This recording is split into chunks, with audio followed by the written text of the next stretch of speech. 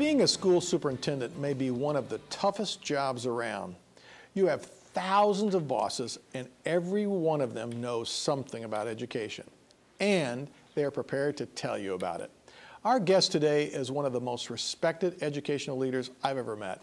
When you mention his name, the response is usually very positive. Let's welcome Mike Berta, the former superintendent of both the Valparaiso schools and the Portage school system, to Lakeshore Focus. Glad to have you here, Mike. Good to be here, Keith. Thank you very much. So I didn't embarrass you too much by saying one of the best educational leaders in the region? You did. Well, but it's fitting. And you know, I know I made that comment about you can mention your name and it's always almost always a positive response, because I know no superintendent has, you've got to have at least a few enemies, right? Or a few who didn't like what you did.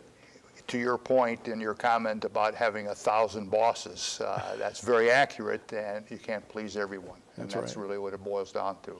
You've been an educator for how many years now? I finished 43 years in public education. 43 years. And like most superintendents, you started the track. You were a teacher at one point, and then you kind of moved your way up the line, right? That's correct. Okay.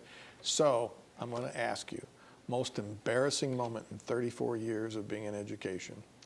Most embarrassing moment in 43 years. Yeah, there's got to be at least one. You know, there's a million of them. There's a million embarrassing moments. Well, pick one that the audience you think would enjoy hearing about. Well, I'll pick one that I shared with the Valparaiso teachers a couple years ago when I assumed the responsibilities there. And it was while I was an assistant principal at Fegley Middle School in Portage. I believe it was my second year as an administrator. As an assistant principal, you're the hitman. Yeah, that's what you do. You are in charge of discipline in the building. So we had approximately 850 students in grades 6 through 9 in the building at that time, and that was my job, maintain law and order in the building. The sheriff, you're the sheriff. I'm the sheriff. The buck stops here. So a lot of relationships with kids. My office had a room next to it that was used as, let's call it a detention room. When the office started to fill up and I started to have an overflow of kids, I'd sometimes take a student and put them in that room just to isolate them from the other kids or part of their discipline. So anyway, you get the idea. And this room had 2 doors in it. One had a door from my office into the room, and then there was another door that left that room. And it wasn't a closet, it was a bigger room. And we used it as a bookstore also, where kids would come in, buy tablets and so on. Well, at any rate, most embarrassing moment, I had a guy, let's call him Alan. He had done something in the building, and I had 100 other things going on. I said, Alan, in there. You go in there until I'm ready to deal with you. And this was probably at lunch hour, right around noon. So he goes in. I forget him. I forgot that he was in there. Bell rings at 3 o'clock that afternoon. I'm at my desk in my room getting ready to go out for bus duty. And I hear a knock on the door, and it dawned on me, it's Alan. He's in the room. I said, yes. He said, Mr. Berta, can I go home? I said, yes, you can go home, Alan, but you be back here first thing tomorrow morning, and we'll finish the business that I have to deal with you before you go back to the classroom. He says, yes, sir. So I hear the other door open, that second door, and it didn't slam, but it closed, and he's gone. So I leave my room, go out for bus duty, came back to my office, sat down, worked until about 4:30, 4:45 on some paperwork I had left to do, and got up to go into that room to get my jacket. As I opened the door started to fall off of the hinge. It just collapsed. Scared the heck out of me, and it took a couple seconds to realize what he had done is he had pulled the pins out of the door and he'd taken off. So I was upset. I got my coat, I looked up his address, got my old Jeep that I had at that time, took off to go to his house. I figured, I'm going to get this guy, but this is something you shouldn't do to your assistant principal. As I turned the corner at his block, there he was at the end of the block with 4 or 5 other guys in the school. They were all smoking, and the cigarettes started flying because they saw the Jeep coming. And as I pulled up in front of them, they were standing there just as angelic as they could be. I got out of the Jeep, walked over to him. Alan took out of his pocket the 3 pins. Said, "Are you looking for these, Mr. Berta?" That was a moment I'll never forget. It was a relationship building moment. I was embarrassed that here's this 13-year-old was able to pull this off on me, but to this day, when I see Ellen, we talk about that incident as well as some of the other guys. You know, actually, I thought the story was going to end that you found that he had to go to the bathroom so bad or something and, you know, left a memory or something. That would not have been a good thing. That would not have been either. That would not have been a good thing. But the pins is a good one. So on the other side of that, has there been a moment for you in your history? I know there has been, and again, probably hundreds of them, just where you really felt you really made a difference in a kid's life, you know, or maybe one made really a difference in yours, besides the one with the pins. I would like to think, Keith, that what you just said or what you're asking me is very true, that I've impacted kids in some way over the course of my career. I know that they've impacted me. But again, one particular incident comes to mind. I was principal at Kyle Elementary School in Portage. At that time, we had, the principal was basically again, the disciplinarian outside at recess time, take care of lunch duty and so on. As principal, I normally ate at my desk. So lunch hours were done. I went and sat down at my desk in my office, just opened my bag to have a sandwich, and there's a knock on the door, and it was one of our 5th grade girls. And she said, "Mr. Berta, can I talk to you?" And it was a particularly busy lunch hour, and in my mind was, why does it have to be now? I was hungry. I want to eat my sandwich. Yeah, I'd like to eat. I said, "Okay, come on in." She came in, and I could see on her face that there was something dramatically wrong. Long story short, she proceeded to tell me that she wanted me to know that there was something not right at home. And it took an inordinate amount of time to have her tell me that there were sexual situations going on in a home that were bothering her tremendously, and they were starting to impact her very negatively. That's got to be tough for a 5th grade girl to tell a male authority figure that. No question about it. And I didn't think of that at that moment. However, this was probably 20, 25 years ago. As I sit here and tell you this now and share that story, you can see in response to your question about a student impacting me, I'll never forget that. And by the way, by 3:30 that afternoon, Child Protective Services had been involved, the Portage Police were involved, all the correct actions were taken.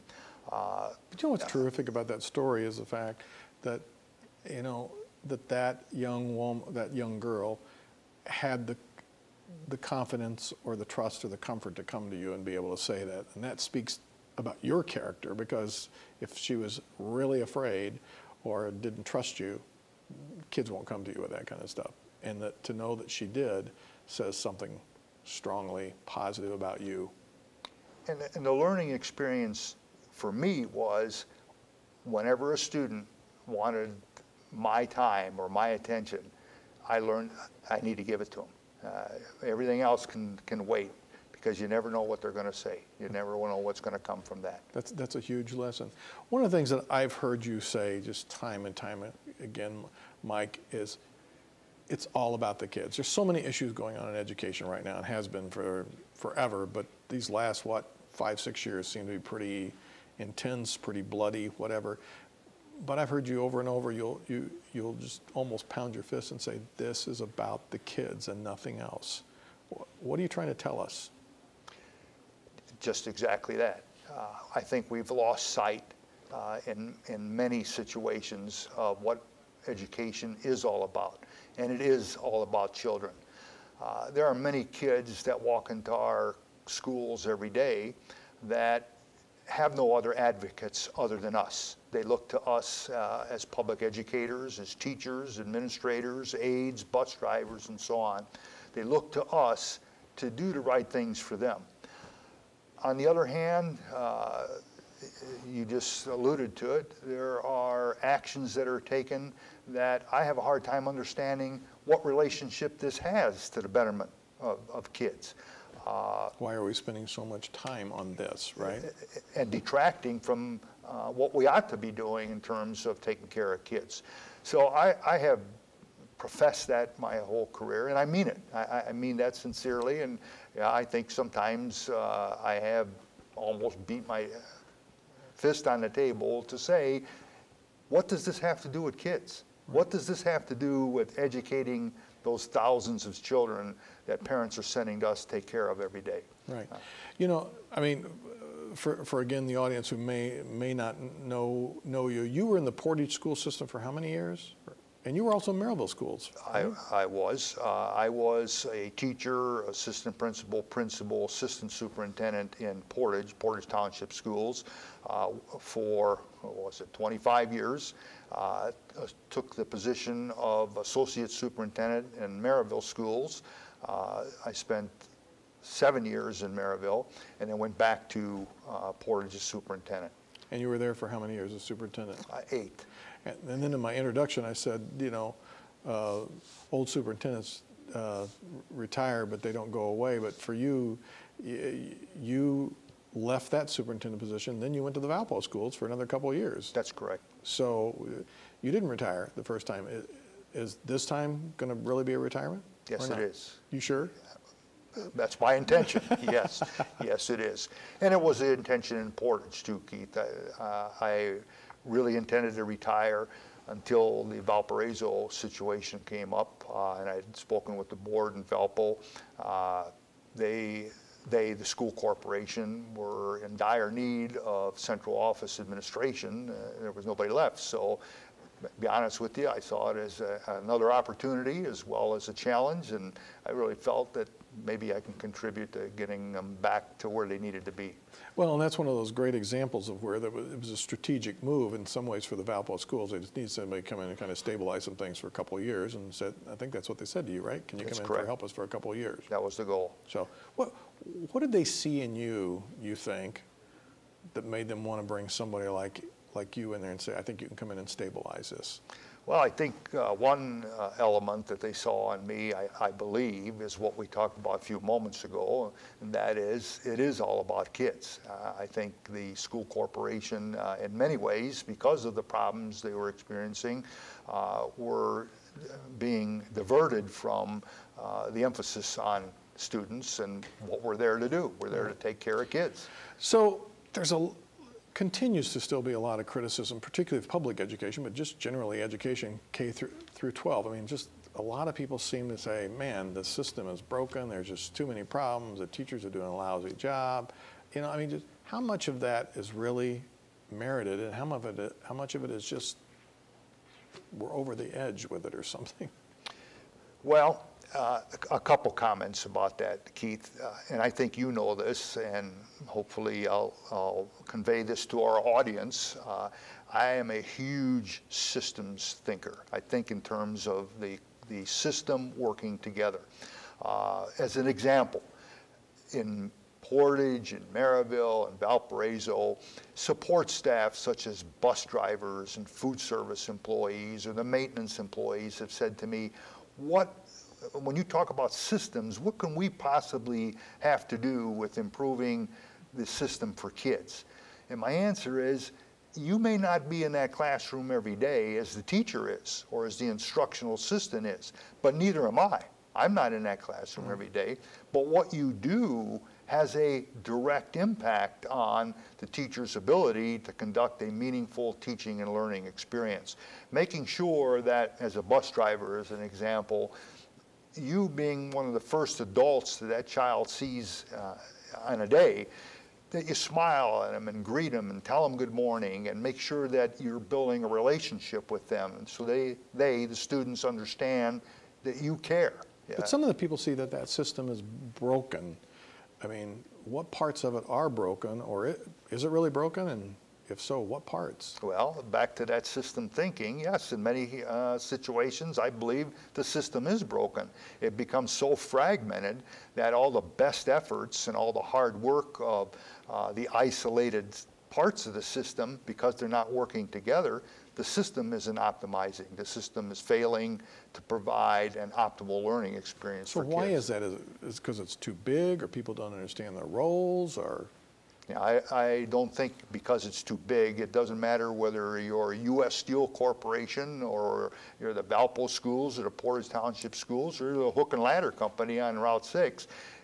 No system's too big or too small. A lot of it has to do with understanding how systems work, relationships, some basic psychology of what people expect in terms of knowing what their jobs are, collaboration as opposed to competition, I think is a huge factor in a system optimizing.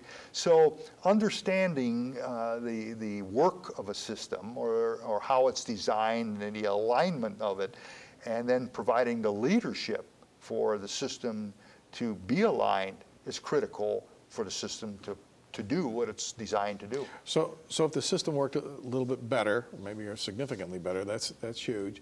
You'll also hear criticism oftentimes of the teachers, of the teachers just aren't doing that good a job.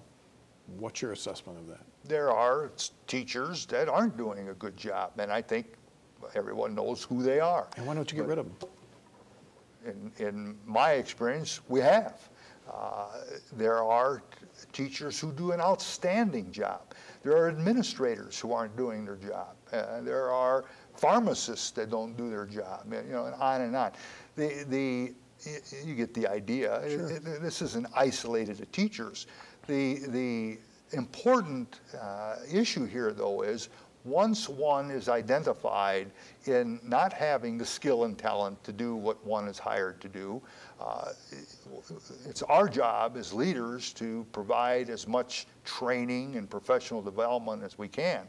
But once the decision's made that this person just doesn't have the skill and talent to do this job, then there needs to be an action taken so that that person's not in that role, that someone with higher skill and talent are. So some of these issues are kind of at the micro level. At the macro level, or let's go up to the state level, we seem to have a huge battle going on between our superintendent of education, Glenda Ritz, and our governor in this state that, if nothing else, could just be painted as very unproductive.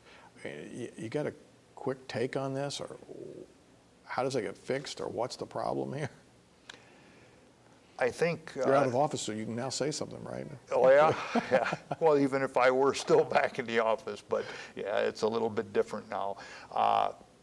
When I picked up today's local paper and read the editorial this morning about removing politics from educational decision making, my wife said to me, "You could have written this, because I've said this for years.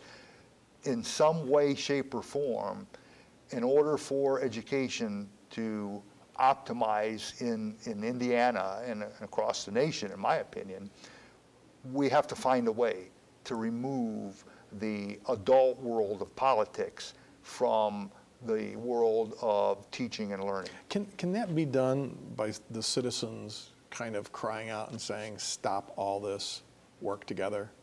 I think it can. I think, and I've said this many times, and I'll say it here again, when we have a voting turnout of 27% of the eligible voting population, or 29%, and that small percentage, I think that's a small percentage, is the percent that elects the folks that are in office, how can that be a representation of the population, of people? So yes, I think that a key element of all this is, and I believe that people do want the right things to happen. They do not support this bickering. They'd rather have cooperation and a focus on kids and education. Then they need to come out and make that statement. And part of that statement is in the voting box, when you go to the booth and cast your ballot for people who would profess to do the right things for kids.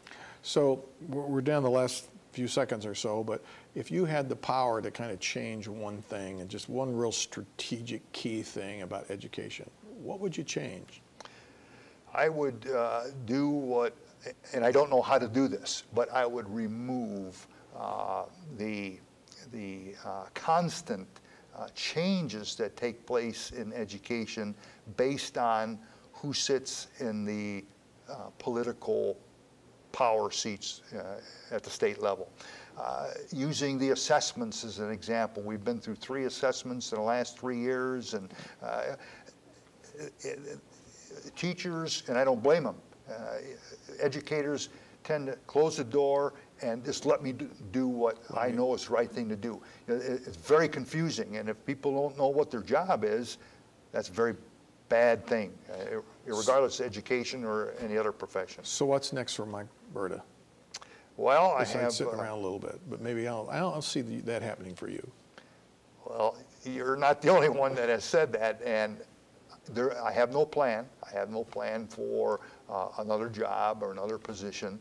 I've been retired for 1 week. I've done a lot of things around the house, like landscaping that needed to be done, and changing the oil in the small engines in the garage and those kind of things. So we'll see. We'll see what happens. I thoroughly enjoyed 43 years of working with the teachers and educators I have, the kids and so on. So we'll see, but I have no plan. All right. So we'll be watching for that, Mike. Thanks for coming on today. Appreciate it. You're welcome. Thank you, Keith. Okay. It's a pleasure.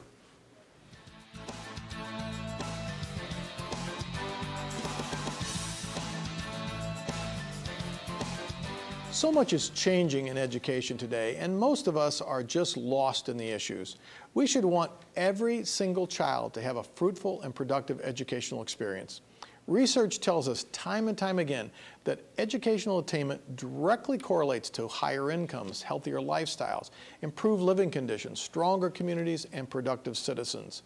Oppositely, lack of education is linked to criminal activity, poor health, unemployment, poverty, and so many more negatives. There is a battle raging nationwide and in the state of Indiana. Some say our public education system is failing. Others contend it is still great and improving. The opening line to Charles Dickens' A Tale of Two Cities begins with, "It was the best of times, it was the worst of times." I think that phrase describes the current condition of our educational system, particularly in Northwest Indiana. We have some of the best school districts in the state and some of the most challenged. We have some of the best high school graduation rates and the lowest. Bottom line, when we have school districts where nearly all the students complete high school and other districts where only half of the students graduate, we have a huge problem. And even when they graduate, you have those who continue their education with few problems and others who must take remedial instruction, or worse, cannot even pass simple testing necessary to become employed. The dimensions to our educational problems are so complex. Do we prepare students for jobs and careers, or do we provide a broad general education? Do we teach so students can pass the standardized test, or do we test to see if students have really learned what they needed? Should a free market dictate how schools are funded, or must we support a strong public system? So many questions, so many points of view. Let's begin by educating ourselves about the issues. We are quick to take a side, yet we do not know what we're supporting or fighting against. We should read and listen before we begin to discuss. We should discuss before we begin to debate. Our school boards, legislators, and state officials are making decisions that will impact our systems for years to come. We definitely need to experiment and change. There are places where the system is broken. Let us thoughtfully consider what must be done and where best to spend our tax dollars. This is not about which approach is right or wrong. It is about what works best for our kids. Thanks for the comments and emails that you've been sending. Your thoughts about this program and what is happening in our communities are very important to us at Lakeshore Public Television. You can reach us through our email address and watch past shows on the website, which is listed on your screen. Join us next week for another Lakeshore Focus. I'm Keith Kirkpatrick saying, make a positive difference in our world today.